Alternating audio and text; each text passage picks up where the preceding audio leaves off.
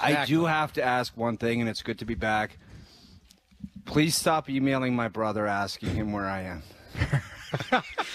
How are like you got your brother's email up there? Can we investigate that? How what is going on there? Because Ryan, dude, it's for business purpose. It says right there, like for business purposes or appearances, please email. He called me and said,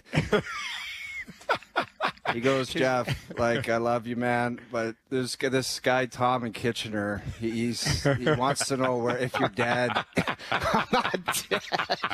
And he goes, if this is business stuff, because we like I obviously deal with things with family and friends and you guys, but he's like, I don't have time. These people are coming out of the woodworks and they're bombarding me. And he's a police officer and he's busy and stuff. And he's like, I've had people's emails.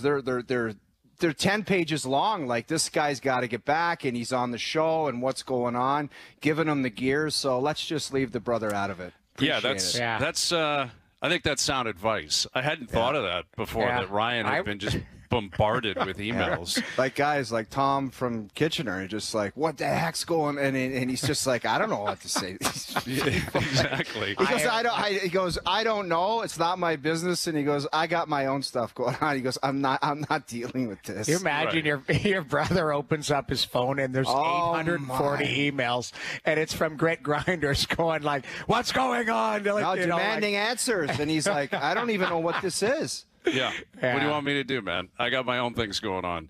Well, it's great to see you, buddy. It's great to have you back. You know, obviously everyone was waiting for your return, and you're here, and you know, the Leafs they're in the second round. I don't know if you're aware of that. Are you